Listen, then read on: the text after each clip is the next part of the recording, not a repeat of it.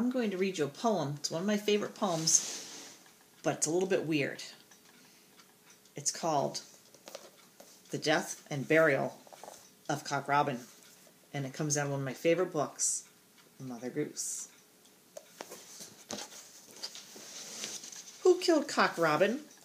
I, said the sparrow, with my bow and arrow. I killed Cock Robin. Who saw him die? I, said the fly, with my little eye. I saw him die.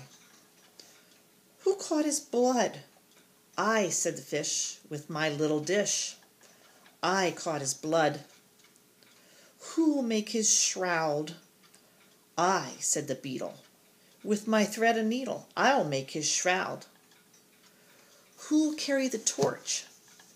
I, said the linnet, I'll come in a minute. I'll carry the torch. Who'll be the clerk? I, said the lark, if it's not in the dark, I'll be the clerk. Who'll dig his grave? I, said the owl, with my spade and trowel. I'll dig his grave.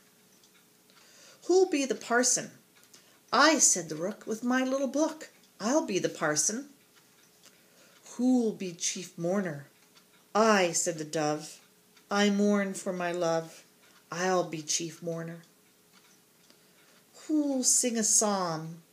I, said the thrush, as I sit in a bush. I'll sing a psalm. Who'll carry the coffin? I, said the kite, if it's not in the night, I'll carry the coffin. Who'll toll the bell? I, said the bull, because I can pull, I'll toll the bell.